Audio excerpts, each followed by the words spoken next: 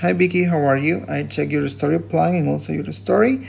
So you were using and choosing the right information for your story, and then over here you came up with the title, which is really good. You always remember to use paragraph and leave a line between.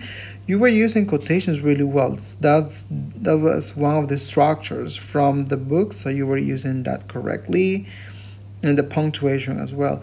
Just some things about the quotations. Remember, in the quotations we usually use present tense. Okay, so try to keep in mind that, because it's actually what the person is saying.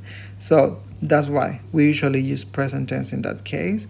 And try to work a little more on your ending, okay? So it is not a sudden ending. Try to make it smooth. Try to give a little bit more description in that case. And be careful with uncountable nouns. We cannot pluralize them, okay? So use present tense in quotations and let's work a little bit more on your ending. The good things is that you use a lot of structures and vocabulary from the book. You always follow your story plan. You use past tense correctly. I'm glad about that. And you use also a paragraph into your story. So let's just keep in mind these things so we can do a better job next time.